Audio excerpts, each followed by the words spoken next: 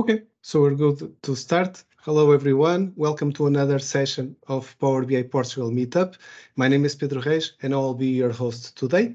Today, we have a special guest, Odeta, and I will ask you to help me to correctly pronunciate your second name, Odeta. Yeah, so it will be Jankaitienė, so probably you don't need to even try because it's quite difficult. Okay. Yeah. Okay, so really happy to have you. Odeta is a consultant at Macau, and we'll get to know her a little bit more in a few minutes and talk about a very interesting topic we hope for you guys today. It was one of the most voted topics in a recent poll that we did in the Power BI Portugal, and Odeta, we're really excited to have you here. Okay, so guys, I want to share a few updates in the beginning of the meetup regarding the next events that we have. So the first one is on the last meetup, we didn't yet have the 4,000 members on the meetup. So congratulations, now we reached the 4,000 members, over 4,050 members right now.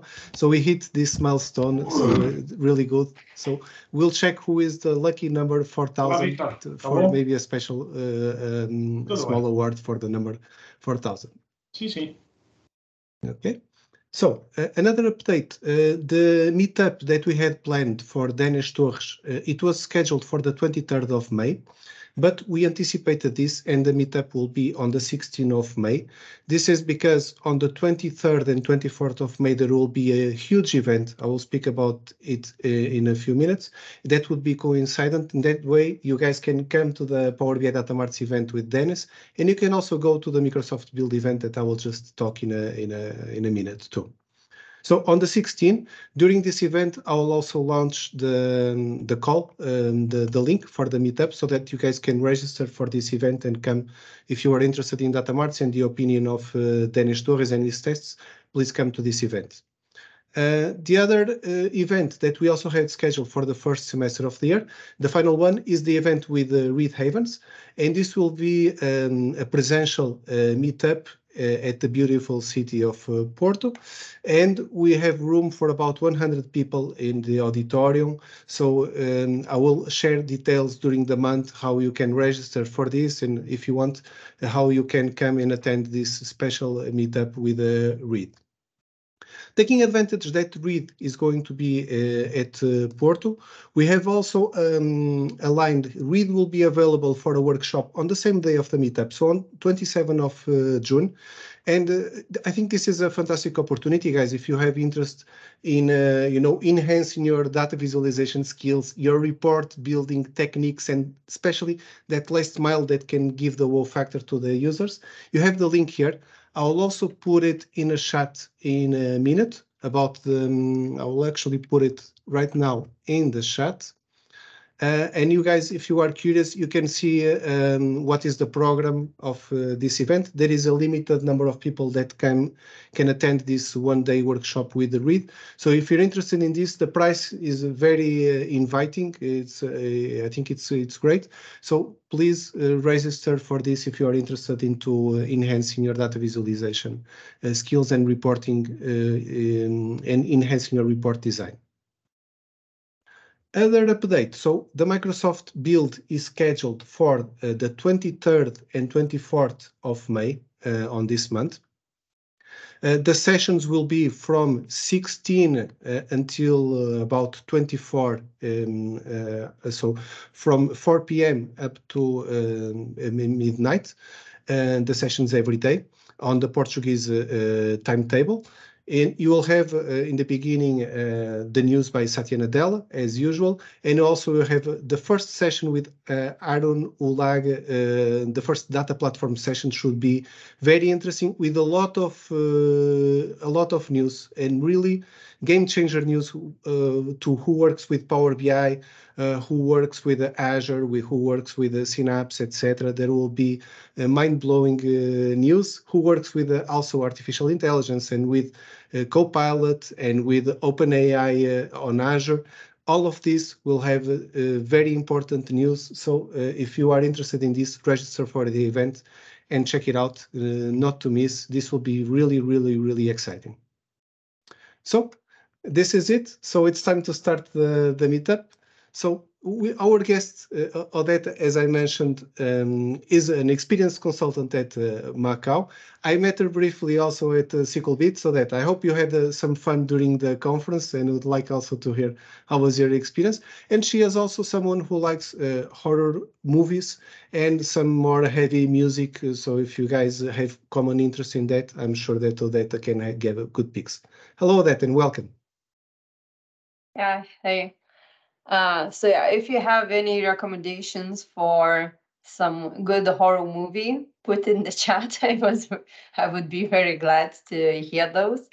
And yeah, we met in SQLBits in March, and it was really a nice event. I think if any of you have opportunity to participate in it next year, I would definitely suggest to do that.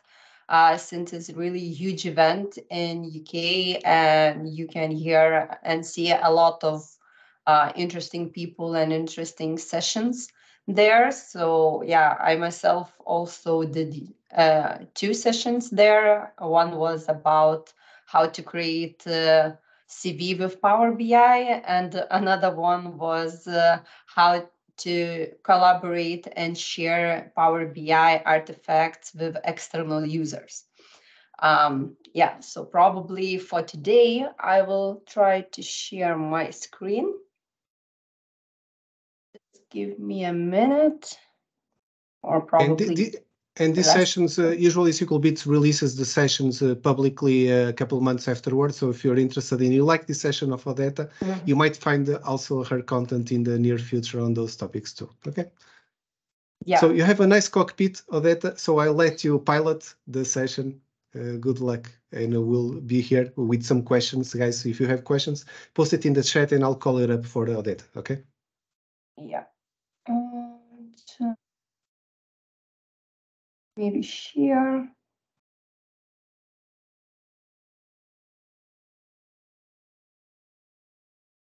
And let me know if you can see the screen. Yeah. Perfect. Great. Yeah. So as you know, today we gathered for the topic of governance of Power BI environment, and a short introduction about myself regarding my Power BI skills, if I can say that. So I am Odeta, and as Pedro mentioned, I'm working at Macau as a data analytics consultant. Also, I'm working in the data field 10 years already, and with Power BI 6 years. Mainly, I work as a Power BI developer, if you can call it like that. But it doesn't matter what is the title, but my main activities are creating reports, sharing them, also managing the whole Power BI environment, and consulting clients on Power BI solutions. So also it could be a little bit related to Azure or some other databases and other sources. So it doesn't matter what you use in Power BI. As you know, it can have a lot of different things in it. But of course, you need to know how to use it in your organization. So I'm helping about this for our Macau clients. I'm situated in Lithuania, as you can see in the small picture on the left. And here is on the right, you can see a sneak peek of Vilnius, so the city where I'm living already, I'm not sure, about 15 years now. But yeah, and so if you ever wondered where it is, you can. So I just invite you to visit if you're interested in Baltic countries, to see how we are living there and how it looks like. But going back to today's topic, it's quite a huge topic, I would say, and I could talk about it probably for a week or even more. But today I hope to give you at least a short introduction and what you can think of when you would like to set up, for example, governance for your own organization. So I will talk about 5 main pillars as I see that you need to cover when you think of how to govern your Power BI environment. Also, I will touch about self-service levels. I will talk about admin portal. This again is quite a huge topic and you can spend quite some time on it, but still I just want to give you an overview what's possible there. Then I touch a little bit about gateway management, security, licensing, and finally, I will give you 2 examples how you can automate manual administrative work using, for example, APIs and PowerShell commandlets. So starting about Power BI governance. As I said, it's quite a huge topic, and I would like to talk about each and every pillar of it quite intensely, but we don't have that much time. So if you have any questions, I don't know if Pedro mentioned, but probably you can ask those on the chat, or later we will have some time dedicated to it. So just let me know. But as an overview, I would say data governance is mainly related to policies and processes of managing data. So you need to establish those that all of your users would know how to, for example, set up everything correctly, how they can create reports, what should be naming conventions and other things. Like a lot of things can relate to the processes and policies. Sorry, a little bit. Also, the quite huge part is security and access control, because as you know, if you're working with a sensitive data, you really need to know who can access it and who cannot.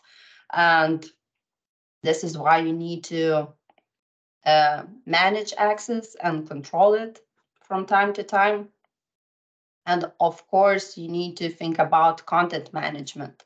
So here is the guidelines for report development, versioning, and naming conventions.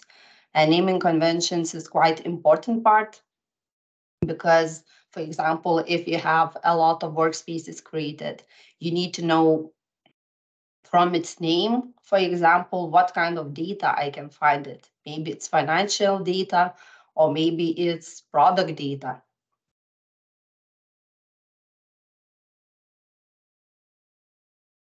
And also, since you have a lot of policies, processes, and everything in one place, I think quite important part is also training and documentation, because you need to put everything in writing that people would know how to process.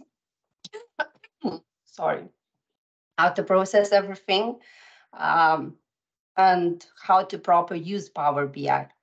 So this is very important thing, because it's there are a lot of cases that people do not reports not with best practices in mind. So it's very important, especially when you are using premium capacity, for example, because it could be very costly. So you need to know those best practices. So you need to train your users to use them. And the last thing would be monitoring. So you need to prevent some issues. So you need to know what's happening in your environment. So you can look through usage activities. So for example, what people are using, how many workspaces do you have, what artifacts in those workspaces you can find, and so on. And you really don't need to forget about people also, because if you identify the right roles and fill them with the right people, it will make sure that your processes will work more efficiently. So again, don't forget about the people and training part of the governance. And now going to the level of self-service, why it is important to talk about it here, because depending on that level, you can, for example, set up your Power BI environment differently, depending on what self-service you have, level of self-service you have in your organization, or maybe what level you would like to have. So what are those levels? For example, here you can see 3 levels: business-led self-service BI, IT-managed self-service BI, and corporate BI. What are the differences? The differences would be that, for example, on the left, everything is done by business users. So it's self-service 100%. And like you have all the data sets created by business people, you have all the reports created, reports, dashboards, apps, and wherever you have in your Power BI environment also created by business people. So they are owning data set, they're owning reports, they are owning data, how to say, if data is true or not. So they are owning everything there. So if you go, for example, to the Power BI tenant settings, and you have, for example, a setting regarding workspaces. So you can enable workspace creation for everyone, you can disable it for everyone, or you can enable it just for particular people. In this case, when you have a business-led self-service BI, you want to enable everyone to create workspaces. But of course, you don't need to forget that you need to implement some guidelines, processes, and so on, how this should be done in the correct way, that it wouldn't be too overwhelming to then manage everything for the Power BI administrator, for example. Then the opposite thing would be a corporate BI. So then 100% of everything in your Power BI environment would be handled by IT, for example, or it could be a Power BI team. It doesn't matter how you call it, but in this example, it's IT. So it means that everything is done by IT. Data sets are created by IT, reports, dashboards, everything which you can imagine is done by IT, and the business users are only the users of those resources. So they are just interacting with reports, apps, and looking at the data, drawing some conclusions, and so on, but they are not creating anything. And in the middle, it could be a blended thing. So it's called IT managed self-service BI. It means that, for example, Power BI or IT department are creating all the data sets, but business users are using those data sets for their reports. So they are just using the you can call it certified or just approved by IT data sets. So then you know that it is 100, that the data is 100% correct, and the owner of the data is IT. But you can create your reports, and of course you should be, or in this case, business users are the owners of those reports. So again, going to example for workspace creation, when you have this approach, so probably it's best to have only particular people that can create a workspaces and not everyone. So in this case, it should be only IT people who can create workspaces. And if you are a business user and you want additional workspace for your report, you need to request that. So again, you need to go into the processes part and do everything there. And since I didn't mention the example, but probably you already can guess, if you have a corporate BI, so you are just again enabling workspaces only for IT people, and you are not letting business users to do anything with workspaces or anything other related to admin settings. So also what I meant about that you should know where you want to go. Because, for example, maybe you are not that very mature right now in your Power BI journey, if I can call it like that. So maybe for now, you don't believe that your business users are capable of creating reports, doing everything with the best practices in mind. Maybe you don't have a training prepared or anything, any documentation and so on. So probably the best case for you now would be to start with a corporate BI. But it doesn't mean that it cannot change. So you can change it that to the blended approach, or maybe to the business, let's say, service BI at some point. But again, you need to know where you are going. And yeah, so talking about admin settings, I would like to talk about admin portal and what can be found there. So in the Power BI admin portal, the first thing you see would be tenant settings. Probably you cannot see this picture, so I will just zoom a little bit in. So this is the example that I was talking about, workspace settings.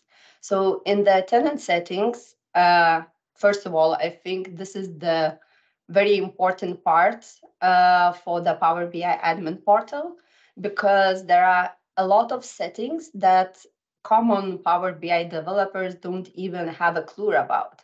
For example, if I am a Power BI developer and I don't know about the setting that you can restrict workspace creation, I would think, okay, so I connect to Power BI service, I try to create a workspace and I cannot do that. I would think, okay, so maybe there is a bug. So, but apparently there is a workspace setting in the Power BI tenant settings. Again, there could be a setting that you restrict people from using custom visuals. Again, from all of those Power BI blocks and so on, I know that I can use custom visuals. But okay, I go to my Power BI desktop, I try to use it, and I cannot. Again, I would think it is a bug. But apparently, Power BI administrator just restricted access. So as you can see, there are some settings that can be applied to entire organization or disabled for entire organization, and a lot of settings has an option to apply to specific security groups. So it means it could be Azure security group or Active Directory security group, or just specific people. So you can add just emails there. And of course, you can exclude some specific security groups or people from this. So for example, you can say that I enable that for entire organization, but I exclude, for example, Odeta from creating workspaces, because I know that she is quite messy and she creates a lot of workspaces unnecessarily. So then I avoid this and remove this risk. So yeah, so I would tell you that you need to spend quite some time in the tenant settings space and to look everything, because setting up is one thing, but knowing exactly what each and every tenant setting is about is a different case, because there are some very maybe unusual settings for you, or at least it could be, or that you hear about it for the first time. So you really need to dig into documentation, and sometimes the documentation is very vague. So you need, again, dig more into some blogs and so on. So, or ask ChatGPT about it. So, but yeah, I would definitely say that you need to spend some time there. Then another thing that you can see there would be usage metrics. It is there you will see a small dashboard about Power BI usage in your organization. Another thing is users management, but as you may see from this picture, again, I will zoom a little bit, that there is no direct management thingy there in the Power BI services, but there is a button that you can go to Microsoft 365 Admin Center and then manage users there. Another thing that you can see there would be premium per user configuration. So again, this is how it looks like. So you can put there automatic page refresh, change detection measures, and dataset workload settings. So set XMLA endpoint to read only or read write, depending if you want your users to use some kind of APIs, or, for example, tabular editor for your work, and connect to the data sets that are in Power BI service. The next thing would be audit logs. So here again, you have an option to go to Microsoft 365 Admin Center, and the audit logs are very nice feature, because you can see a lot of things what are happening in your Power BI services. So from there you can have some kind of monitoring setup for your users' activities to track those.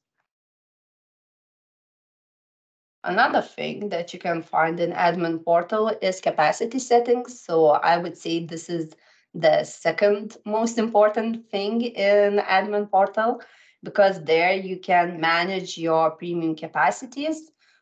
First of all, of course, Power BI administrator need to buy it, and then you can manage it. And also you can see a refresh summary there. So now regarding, again, those print screens, an example, what you can see there. For example, in Mako, we have Power BI embedded capacity. I won't go into much detail what are the differences there, but I will provide some links for you if you want to go deeper into these topics. But for example, here I can see that I have a capacity. It's called Power BI Premium and something else. Then I have a capacity admins, so I can see who are administrators of this capacity. I can make some actions. I see status of this, if it's on or paused or something else, the region, again, capacity metrics. So this SQ, SKU is it called? So this is just the size of your capacity. I will talk about capacities a little bit later. And for the refresh, so here, for example, you have name of something that is refreshing in your Power BI capacity. And in this case, this something is a data set. You can see in what workspace it is, what kind of capacity is assigned to it, start time, duration, and some other metrics there, and also the owners. For example, if you can see some data sets that are refreshing very long, for example, duration is very large, so then you can contact the owner and ask what the hell is happening there. Maybe you need some help to optimize this data set.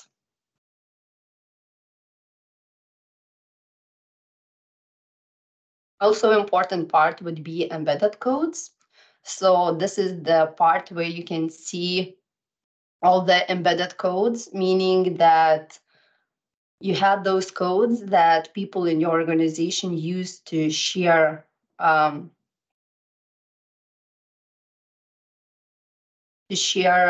publicly. So again, so here you would see report name, workspace name, published by, and status. And of course, you can see that there are some tenant settings related to it. Sorry. Some tenant settings related to it. So it can be enabled or disabled for your organization too. Another thing is organizational visuals. So this is the place where you can see if you are using any and if you created. For example, in my case, we don't have those in Macaw. So I don't have an example to show you.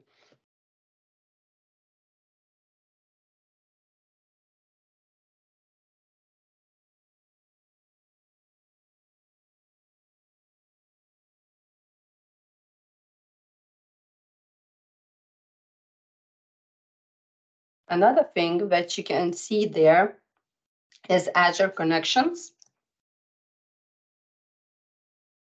Again, if you have something set up there, you will see like subscription, research group, and other things that you can set up there.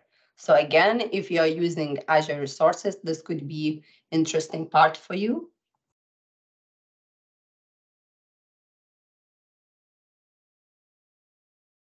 And also very important part is workspaces. So here you see all the workspaces you have in your Power BI tenant. And again, sorry, I will zoom a little bit.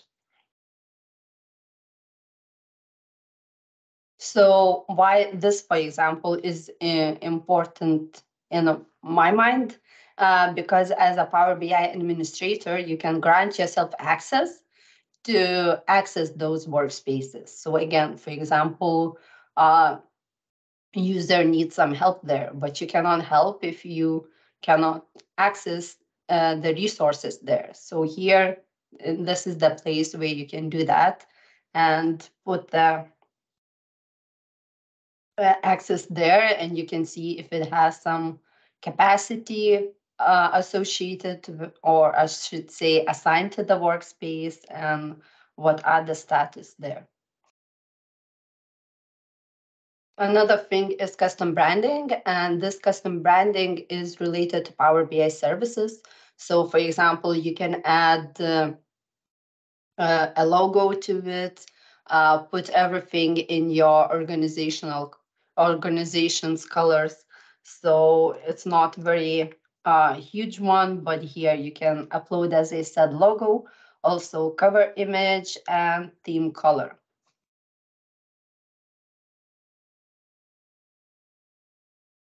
And few more things.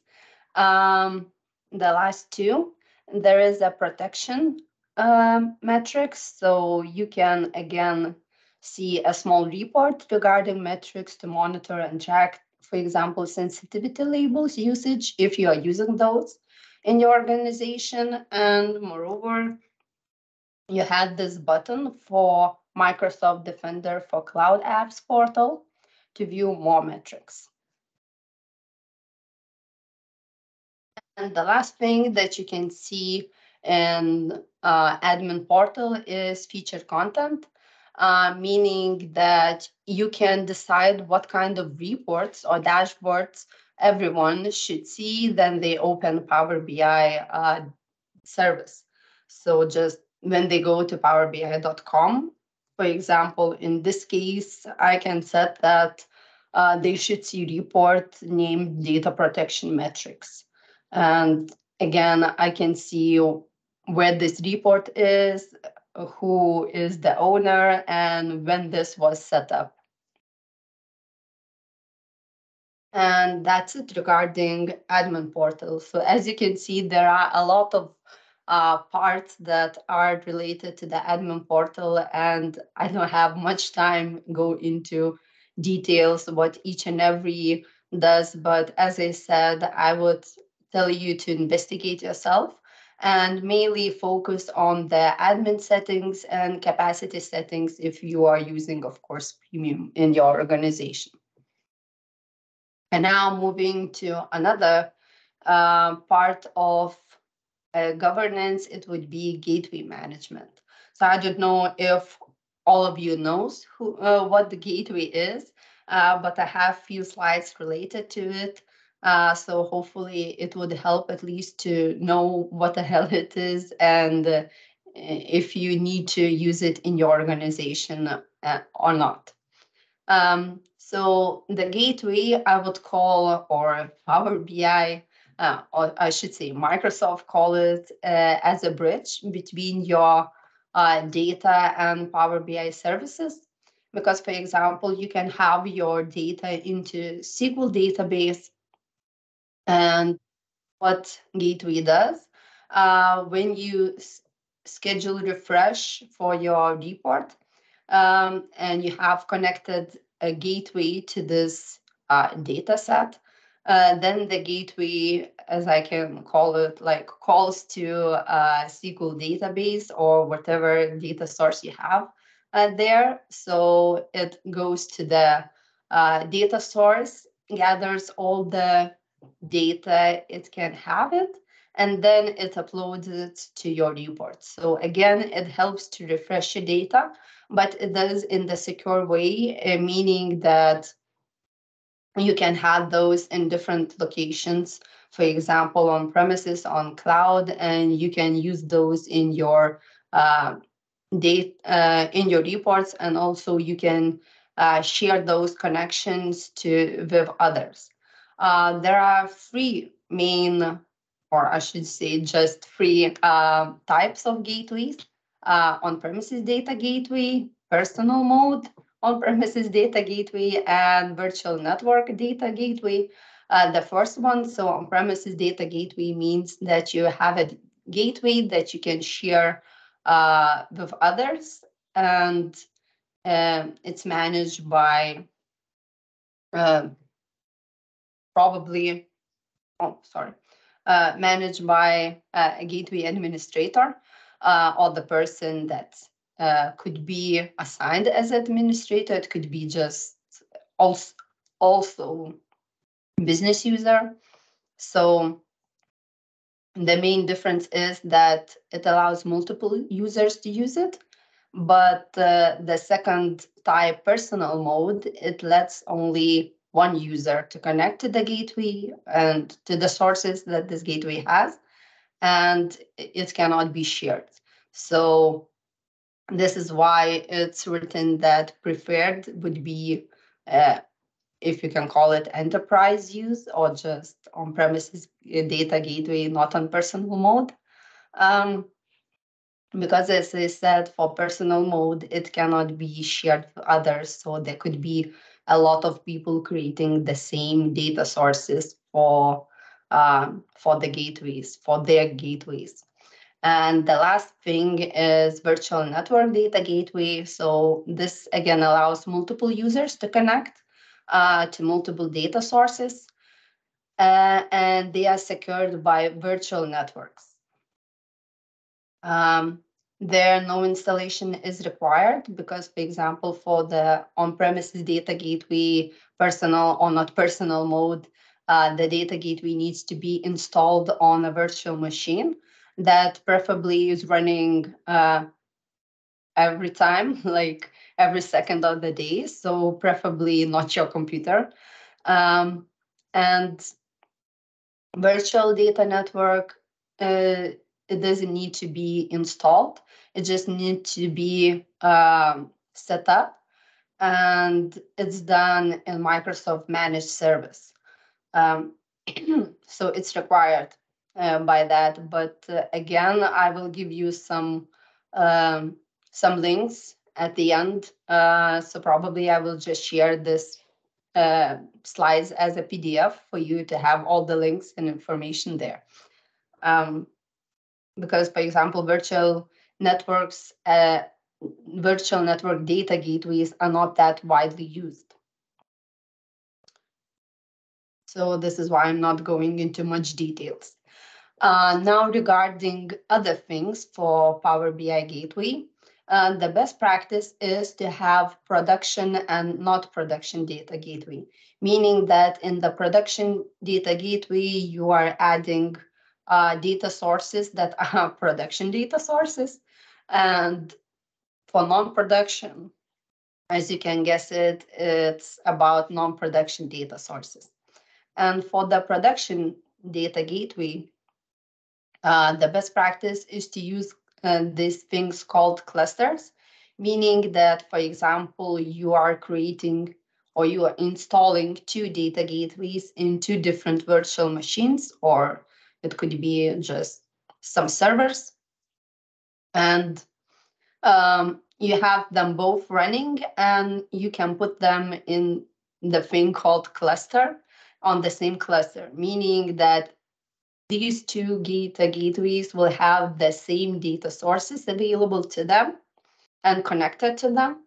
But for example, if one server or one virtual machine is down at the time that a report or some data flow or wherever refreshes, and it cannot connect to that server, then it's going to that another server on the same cluster. And this is how you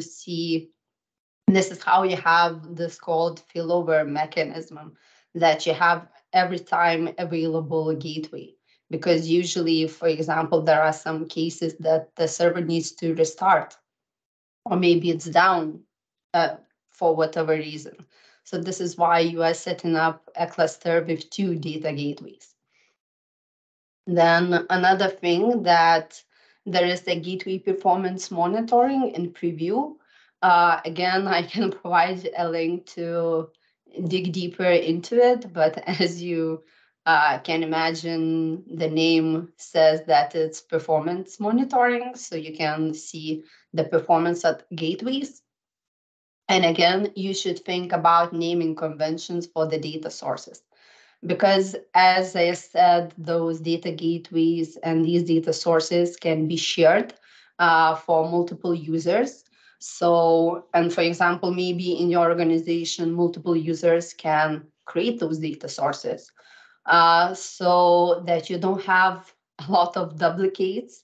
The best case is to have some processes or policies about naming conventions, how these data sources needs to be called, that everyone would know, okay, if I'm using like some kind of financial data or HR data, they are called like this, and anyone can use this data source and they don't need to create another one and another one. Because as you know, to have a tidy space is always preferred way. And now going to the security topic. Again, usually it's quite, I would say quite big topic when you talk about data governance. So here I will mention a list what you can do to manage your security. So for example, I would suggest to use strong authentication. There is such a thing as multi-factor authentication, NFA. I don't know if all of you have in your organizations, but for example, since in Macau we are working with a lot of different clients, not every client is using that, and it means that your environment is not that secure, and it's it could be quite easy to connect to it or to access it. So what this multi-factor authentication does, it means that usually it uses your, for example, mobile device that you have to double authenticate your connection. So you're adding your password, and plus it asks you to go to to the app and add some code, or it could be just press accept, or that it's okay, it's me, and so on, so that you definitely know that this is the person who wants to access your Power BI environment. Another thing is access control and principle of least privilege. So again,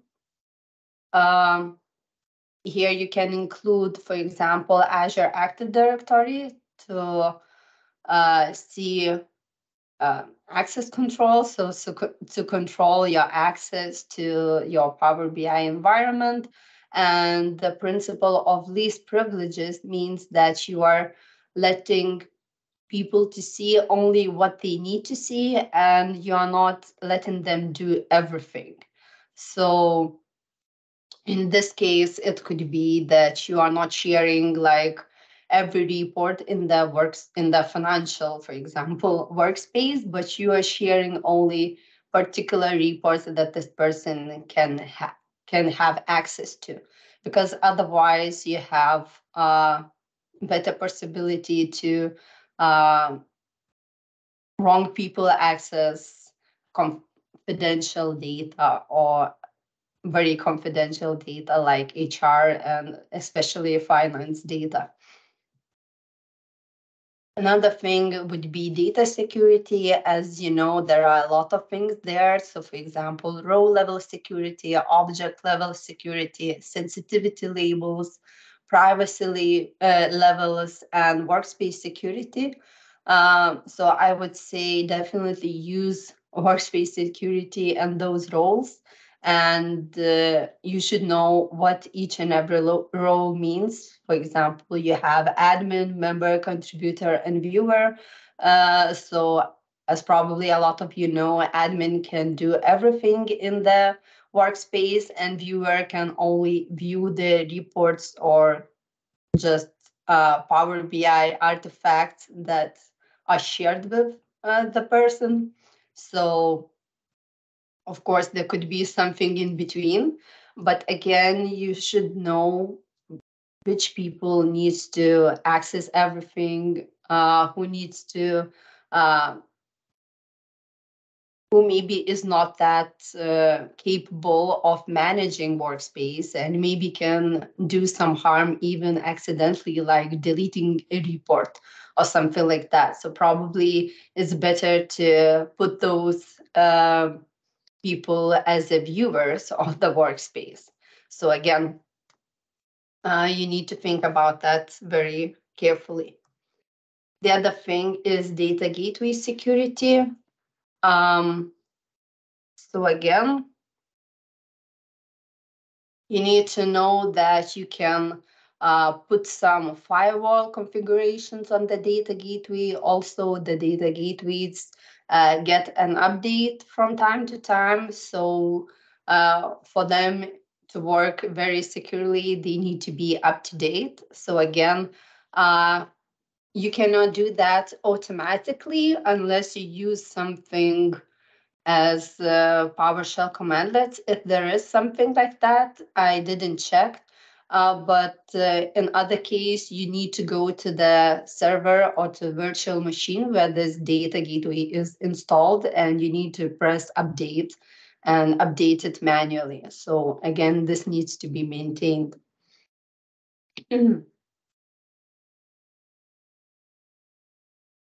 Another thing, again, I will repeat myself, but it's very important to audit and monitor your users' activity. So see if your set policies and processes are working, and if users are doing what you need them to do. So usually you can monitor that through log analytics, as I said, or audit logs or some APIs. So there is a possibility to do that. And another thing, you can enable Azure Active Directory conditional access. Now, I'm not sure if every one of you is using Azure in your organization, so I won't go into much detail on it. But sorry, you can put policies to control access to Power BI based on user location or device or other factors. So for example, you can set up that only people from this location can access if you know where your people are situated. Or from just the devices that you know that are secure.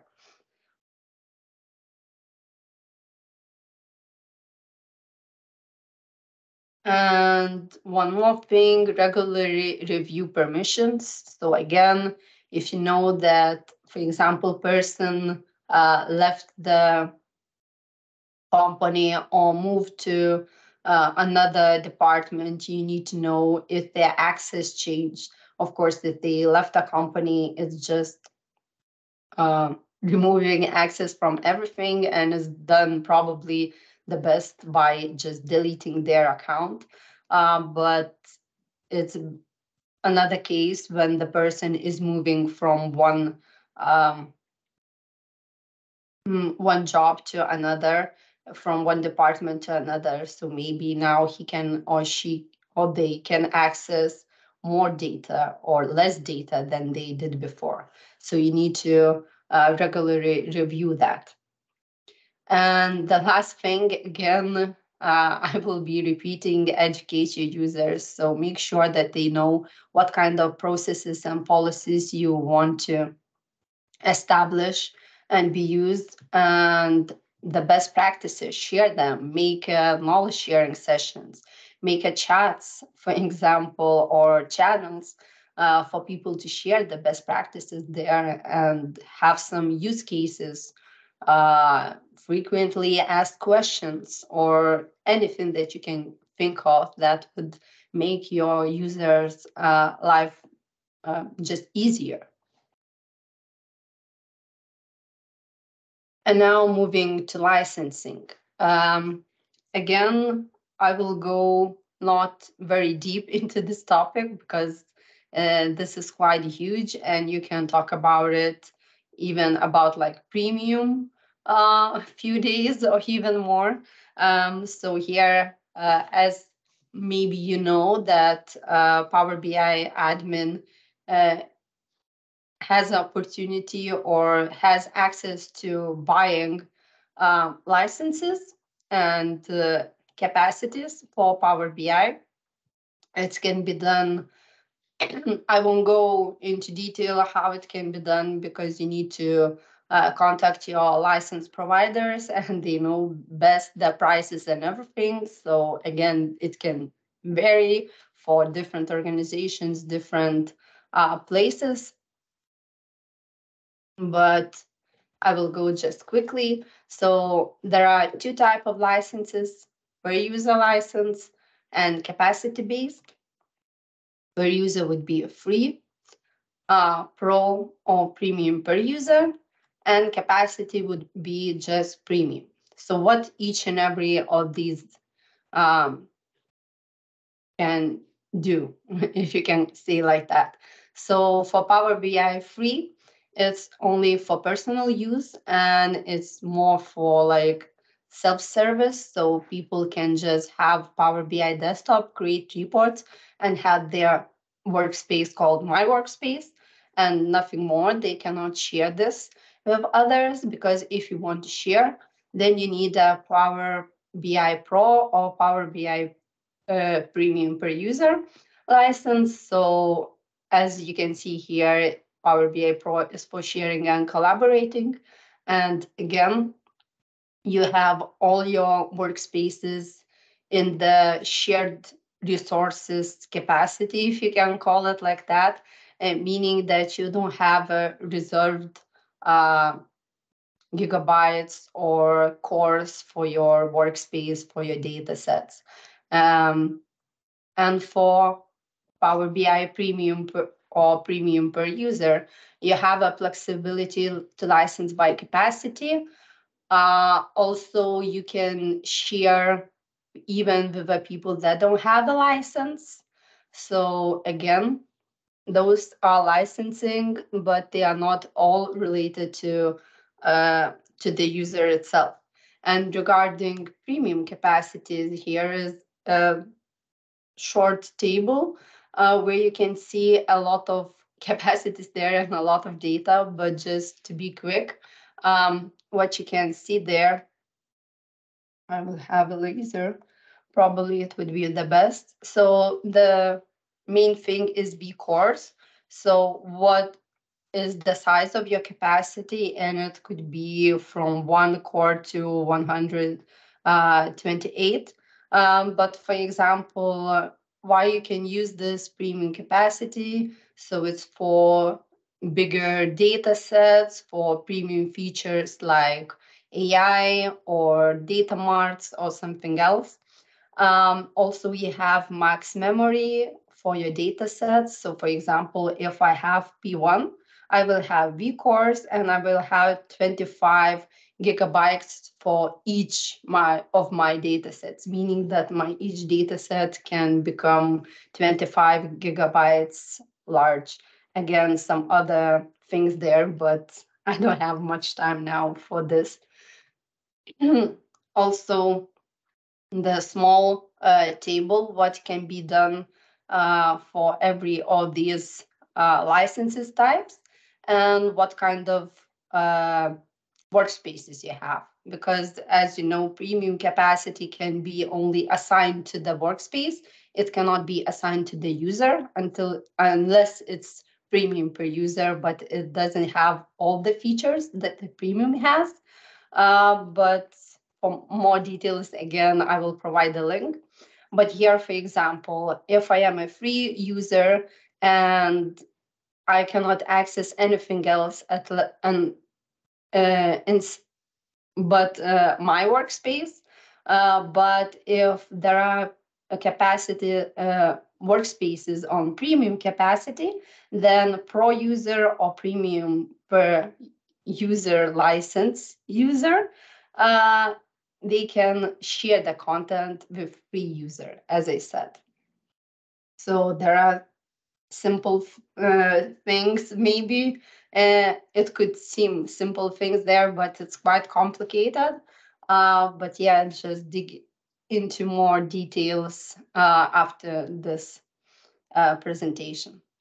And the last thing that I would like to share with you is automating manual work. So I would like to show you 2 examples how you as a Power BI admin can do some manual work automatically or semi-automatically, since you still need to write some code for it. But it's really not that complicated if you know how to do it. So for example, you can use Power BI REST API. And for it, you can have, for example, a list of any Power BI artifact in your organization, or as I'm telling a lot here, a Power BI tenant. So meaning you can have a list of all the apps you have in your organization. Another thing, you can assign or unassign specified workspaces to the specified premium capacity. So again, if you have like 100 workspaces that you need to assign premium capacity, it could be quite time consuming for it, but with a small script, you can run it in very, very quickly. Also, the example could be that you can have a list of audit activity events for a tenant. For example, who viewed your report, who used the export to Excel option. And also you can restore deleted workspaces. So these are only an examples what can be done, but there are quite a lot of things that you can do, and Microsoft is adding more and more those APIs. So more and more capabilities you can have there. And with PowerShell commandlet, why I have an example for it is because I didn't see anything with gateways in Power BI REST API. And here you can, with some commandlets, you can install, configure, manage security, and do some other things with the gateways. Yeah. So for example, if I want to use REST API to unassign workspaces from capacity, so unassign multiple workspaces in Microsoft documentation, I had this API called admin capacities unassign workspace from capacity. And there you will see only this thing. So you will have a HTTP request here. You will have requested bodies, so you will see that workspaces. You need to specify workspaces that you need to unassign, and also the response will be just 200 okay, that's everything done correctly. So now how to use this in your work. There is a try it button, so when you press it, you will see something like that. So now at least you will know how to write this body part, but still it's not very clear how to put there multiple workspaces. So this is why I showed this example. So for this, you can use, for example, PowerShell. And if you're using it for the first time, you need to run few sentences first or code lines. So in this case, you need to install module called Microsoft Power BI Management. And then you need to connect as a Power BI administrator, because as you saw here, the name is admin, meaning that only admins, or you can use service principal with the admin permissions. But again, you need admin permissions to run this. So for this, you can run connect Power BI service account, and then you will be prompted to the window where you have to connect with your credentials. And here in green, you can see how to write comments in PowerShell. So this should be run only once. And if you use it from time to time, you don't need to run these two lines again. And now moving to the API call, so how to use this HTTP request. The first, I can write a variable. In this case, is called body, and it's written with a $sign. And this syntax here, again, workspaces to assign. So you need those square brackets. And in the double quotes, you need to add workspace IDs. And workspace IDs can be found in the Power BI service when you are in the workspace and it's in the URL. So this is where you can find those things. And the last thing is that you need to run this API call. So what needs to be? So again, everything for, doesn't matter which API call you're using, the beginning will be the same. It will be invoke minus Power BI REST method, minus method. And now here, the name could be different depending on what you can see in the documentation. So in this case, I wrote post because here the first word in the HTTP request is post. So you see the first word and you put it there, then it's minus URL, and here you put the last part of this HTTP. So the URL exactly as it is in the documentation. And the last part would be minus body, and you are putting this variable there. And you will get just the response 200 okay that you unassigned the premium capacity. So you can go to Power BI services and look at it and see how it looks like. And I see that I'm running out of time, or I already ran into, but I have only the last example. So hopefully you don't mind that I will take a little bit more of your attention. No worries, no worries. Go ahead, Odeta. Great, thank you. So the last example would be with data gateways. So how to install that automatically. So for example, if you need to do that only once, so maybe you don't need to use it. But if you are installing into multiple virtual machines, then this could be useful. Or maybe you will have some other things that you need to do with gateways. So how to do that. Again, you have to go into Microsoft documentation. But the first thing is that you need to have PowerShell 7.0 or higher in order to run this. So you need to upgrade your PowerShell if you don't have this version. And there are some, of course, things how to check it. But now you need to use commandlet add data gateway cluster. And again, in the documentation, you can see what should be there. So again, you write add data gateway cluster. Then you need to provide recovery key and gateway name. And in the square brackets is there are optional things that you can put region. You can overwrite existing gateway if there is already gateway created, so you can overwrite it. And regarding recovery key, so you need that in order to recover gateway if it becomes corrupted or someone deletes it accidentally or something wrong happens.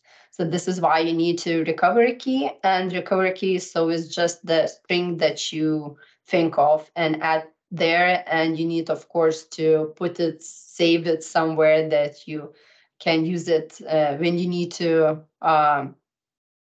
then you need to recover this gateway. So again, in the PowerShell, if you're using it for the first time, you need to run again a few lines of code. So install module and name data gateway. Again, you need to connect. Now, as you can see, it looks like a little bit different because now we don't use Power BI REST API, but we are using this data gateway thingy. So again, if you connect and you need to connect with an account that can create a data gateways, and you will get something like this. So we'll have environment, your tenant ID, and your username. So probably it will be just the email address. So again, you run those for the first time. You don't need to do that anytime more. And the interesting part here is you can download and install the gateway just by running this line. Install data gateway and accept conditions. That's it. So you don't need to go to Google and ask how to download data gateway or to go to Power BI service and download it there. So you are just running this one line. And one more thing that you need to be on that machine. So you need to log in into that virtual machine server or wherever where you want to install this. So you cannot do that from your personal computer because otherwise you will install a gateway on your personal computer. And when this is running, you will see that it's downloading, installer, completes it, starting to install, and completes installing data gateway on a server or your computer or wherever you are located and running this. And the last part, so is this. It's a little bit, I would say, simpler than the previous example. So again, you are using add data gateway cluster. So wherever you saw there, add data gateway cluster, you just copy, then minus recovery key or minus data gateway name. It doesn't need to be in that order. So in my example, you can see that I just started from the name. So I call it my new gateway. Then minus recovery key. And I added one thing, so read host. It means that it will write me a line, enter recovery key. And as secure string part means that when you will be writing your recovery key, so when you are putting that, you will see the asterisks and not the string that you are putting there. So then you have a secure string, as it called it here. And after run it, how you can check it, you can go to Power BI service, the manage connections and gateway section. You will see this. So as in my case, I can see my new gateway. I can see the same admin at something. users if there are some status, if it's on or off, and how many gateways it has. So by running just these simple 3 lines, you can have installed this data gateway and have it in your Power BI service. So yeah, that's it. So just be quick. As I said, you need to have everything set up to have accurate, secure, and consistent reporting in your environment. You need to remember to assign roles to suitable individuals, because then everything goes smoothly, and define the level of service of your organization, because then you know how to set up your tenant settings, how to set up your policies, and so on. And of course, don't forget that there are ways to automate your work. And yeah, thank you. And the last will be all these links that I told you. So you will be able to dig deeper into this. So yeah. Thank you very much for that. Pedro. Thank you very much. It was really great. And so I see a lot of thumbs up. So I see that you guys appreciated the content. It's a lot to cover. Well, there are times on the BI world where you need more self-service BI. There are times in the BI world where you need things a little bit more federated. And these things tend to have a cycle. You go up, you go down, you go self-service BI, then you need someone to bring order. It's a great idea to start a Center of Excellence, and there is documentation on the Microsoft, like Odeta shared, that you can start this from the beginning. So if you have the chance to use these principles that Odeta shared from the beginning, that's fantastic. Otherwise, you'll have more problems ahead. So thanks a lot, guys. We are out of time for questions, but you have the contacts for that. You have the Power BI Portugal email. So if you have any question that you didn't think so far, feel free to email us or email directly Odeta, and we'll make it reach Odeta. Odeta, it was a pleasure to have you here in our community, and maybe we see you soon with another topic for our next call for speakers for the next semester. Yeah, thank you a lot, Pedro, and thanks everyone for listening to me. So as Pedro said, if you have any questions, don't hesitate to contact me. I'm really glad to talk about this topic. As you saw, it's quite huge, so I cannot cover everything in this short amount, but yeah. And hopefully see you next time in some other sessions or even in yours meetup. Absolutely. Thank you, Odeta. Thanks, everyone. And see you on the 16th of May on the meetup of Dennis Torres. Thank you, guys. See you there. Thank you. Bye-bye. Thank you. Bye-bye.